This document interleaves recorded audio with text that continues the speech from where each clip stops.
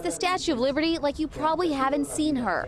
Large eyes, green lips, and she's wearing a hijab. This is a high school art project. We're rewarding kids for their hard work.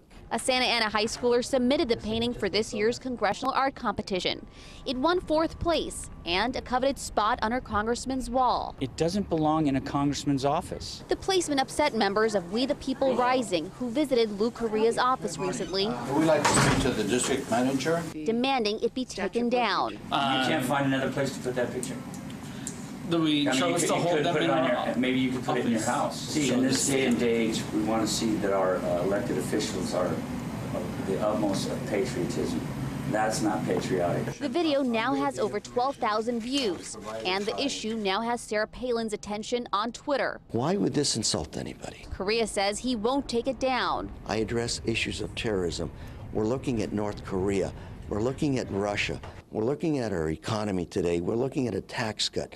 We're looking at healthcare policy. Very important public policy issues that I'm addressing right now. But freedom of speech is also very important. We the People Rising insist the artist should have the freedom to express herself, just not in a place their tax dollars fund. If it was just a beautiful picture of the Statue of Liberty, we wouldn't have one problem with it.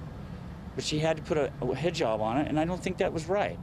And there's nothing wrong with that per se, but it's in a congressman's office. It's where it's at. Now, the congressman says there's Jesus Christ-inspired artwork at the Capitol, and no one has said anything about that. We the People Rising say they're not familiar with that work, but they would want it down as well. Now, the Muslim group CARE weighing in on all this tonight as well, saying this non-incident just goes to show just how irrational Islamophobia has become.